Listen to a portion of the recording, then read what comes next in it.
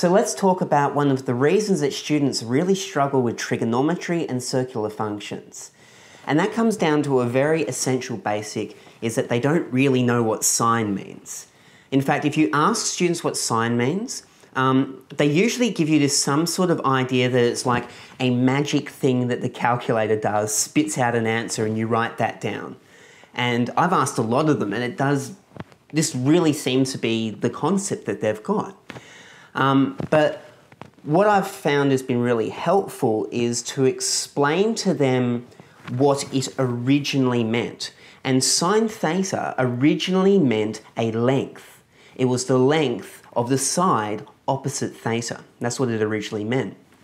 Now, if you look at SOHCAHTOA, it does show that it's a ratio, but for the majority of methods, we're studying within a unit circle where the hypotenuse equals 1.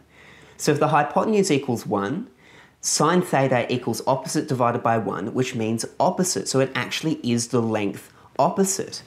And if you look at the history of the word, and it's been horribly mistranslated and overcomplicated and all sorts of things. So I'm just going to give you the basic history that I'd give a student, and that's sine theta was originally a word which meant string. So sine kind of means string. And here's something which will help you relate to it a little bit better. It doesn't work with a lot of methods students, but yourself might like it.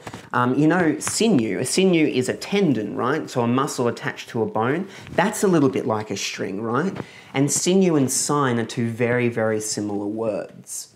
So try this out. See how they go with just viewing sine theta as a length rather than as a ratio and rather as some magic thing that the calculator does. I find that I actually have to explain it to them several times over and over again in order for them to actually get this concept. But once they do, and once they can start working with unit circles, this entire mystery that is circular functions kind of sorts itself out. So give it a go. I'd love to hear from you. Send me a message and let me know how you went with it. It'd be awesome.